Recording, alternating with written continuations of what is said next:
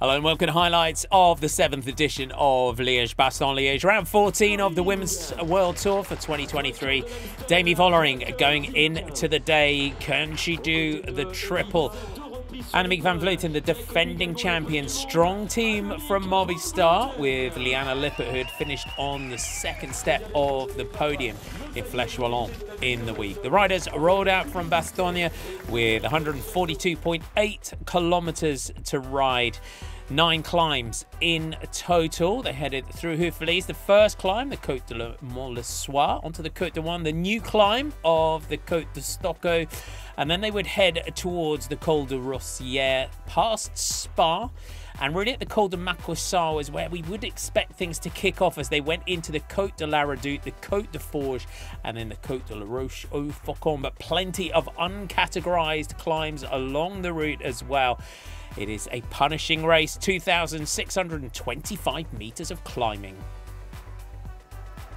An early breakaway group went clear with just over 75k to go. Kasia Niewiadoma of Canyon Tram unfortunately puncturing, and she had neutral service. This left Marlon Reusser, Anna Henderson, Amanda Spratt and Esme Pepperkamp in the breakaway group. As they headed towards La Redoute, the gap had come down to just over 30 seconds.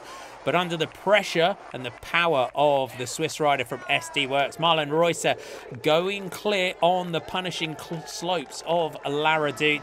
Annemiek van Vleuten was splitting the group behind. Marlon Reusser's teammates Demi Vollering and Niamh Fisher-Black are both in that chasing group behind, along with the likes of Elise Chabet, Elisa Longo-Borghini and Gaia Realini. Amanda Spratt, though, was doing a great job of staying clear, still at 45 seconds. Esme Pepperkamp was battling to try and stay with her.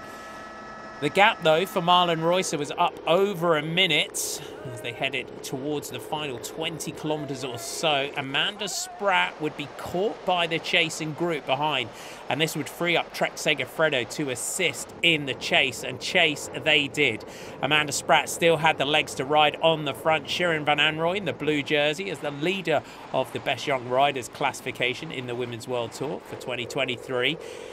Spratt and Van Anrooy would launch Longo-Borghini up the road. Elise Chabet of Canyon Tram Racing, the Swiss rider, able to go with them. SD Works and Demi Vollering, recognising the danger of Longo-Borghini riding away, started to chase behind. She made contact with the two chasers, and only her teammate now, Marlon Reusser, ahead of them. Van Vleuten and Realini also making it onto the group, but a small gap left by Demi Vollering allowed Elisa Longo-Borghini and Marlon Reusser to go clear, only for Vollering to launch and move across the gap on the Côte de Roche au Faucon. She made it up to the front. The power, though, of Vollering too much for Marlon Reusser, having spent so much time at the head of the race. She would drop back to a group of Van Vleuten, Realini, Chabet and Rianne Marcus of Team Jumbo-Visma, the Dutch champion, making it across to that chasing group.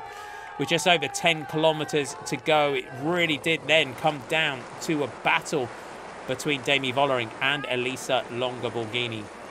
Demi Vollering winning this race in 2021 after an absolute monster 10-kilometer lead out by now Director Sportif and coach Anna van der Breggen.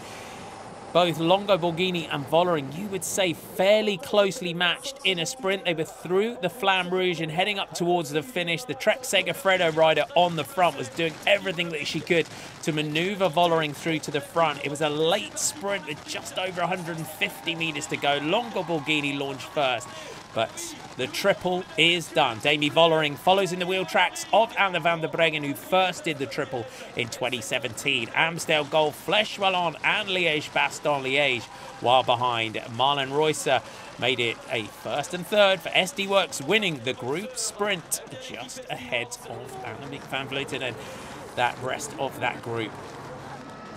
There's your sprint. Longo-Borghini went first, but Vollering makes no mistake, comes through to take it for Team SD Works. The joy and the delight evident on the face, and deservedly so. Vollering takes Liège-Bastogne-Liège for the second time in her career. Your top 10 looks like this. Demi Vollering, Elisa Longoborghini and Marlon Reusser, your podium. Marcus Chabet, Van Vleuten, Realini, Lippert, Paladin and Fisher Black, your top 10. On the top step of the podium, yet again, only one race this season, she has finished off the podium. Here, Demi Vollering takes it from Elisa Longoborghini and teammate Marlon Reusser. Spring Classics are done. We now head on to the stage racing season. Next up is La Vuelta Femenina down in Spain, starting on the 1st of May.